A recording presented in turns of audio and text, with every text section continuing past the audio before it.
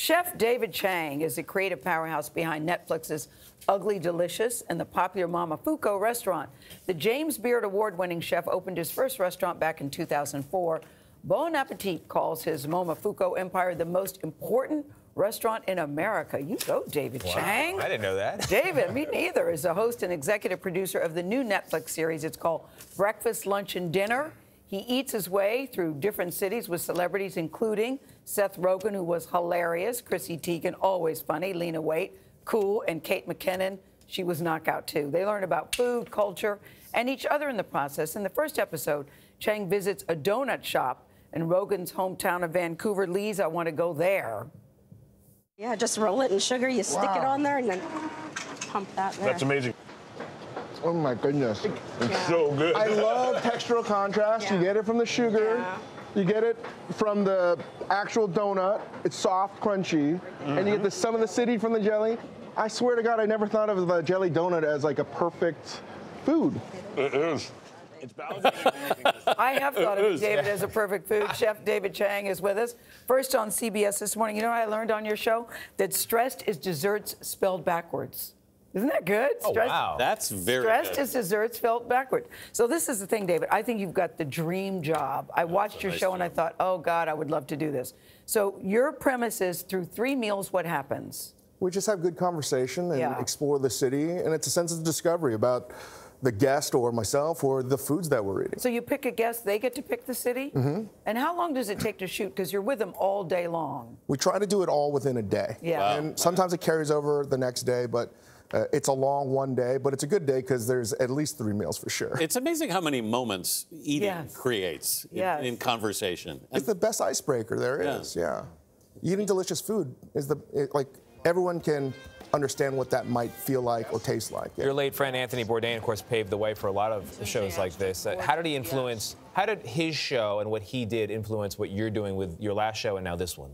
Well, Tony's show, all the shows that he did, I think influenced anyone that did food or travel or food and culture. Yeah. It just set the bar for everyone. So whatever we tried to do it differently was to still pay homage to what he did for all of us. I was struck by something you said in a conversation with Kate McKinnon in the show when you say, I fundamentally don't believe I'm talented at anything because I have to work so much more than anyone else. Like cooking doesn't come naturally to me.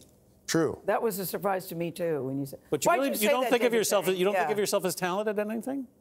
I think I'm a really good cook, but there are other people that started out were better than I am. I just had to work. Like tortoise wins the race, in my opinion. Yeah. Right. And cooking is the one thing that I know that a lack of natural talent doesn't really have anything to do with where you're going to wind up if you just work very hard at it and are committed to it. And I think I'm a result of that. Really? You don't think you have like a certain excitement for food or a palate or just a kind of big, bare openness to the world, something that makes it magical? I think maybe I'm curious because I wasn't so good at it. Yeah. Right? Oh, well, does that connect then to when you, because you said Momofuku is, as acclaimed as it is, you said almost everything we've done has been a failure from the get-go. This is also true.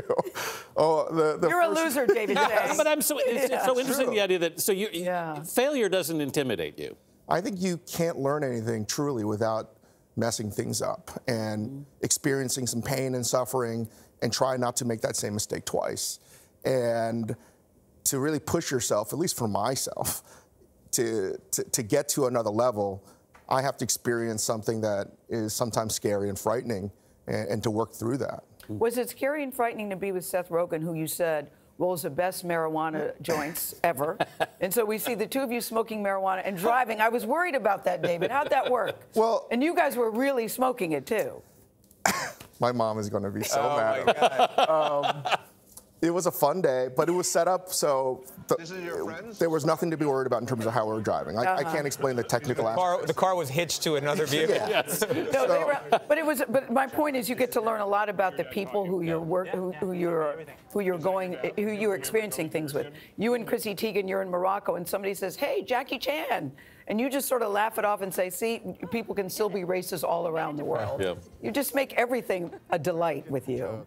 Well, I just think that's the best way to travel, is to just experience things, be out of your comfort zone, and then just see another place and see the people there. And it doesn't mean that maybe they haven't seen an Asian man before. Yeah. You know? It's interesting you said in 2030 you hope you reach the point. That's what I was going to ask. You were? Yeah. Okay, go ahead and ask. Well, I mean, I love this a lot question. of people who sit at this table, you know they want to be remembered for all time. They want to be immortal. And you told the Washington Post recently that you hope by 2030 people say David who. You want to be forgotten. Well, Why? I think it's incredibly foolish to want to be remembered when you die. Like, it doesn't matter, right? Like, I think if I do my job, however it may be, if it's good enough, then it becomes commonplace. And it's not remembered anymore. And that is through food, I think, and being a Korean man, an Asian American in this country. I think if I can help open doors in a way where other people can do it, like, it's a good thing. My job is successful if people don't remember me. Well, it's a great show. David Chang, thank you so much for being here. We can now call him Hugo's dad. Yes. When I die, I want people to remember me. Breakfast, lunch, and dinner is streaming now on Netflix.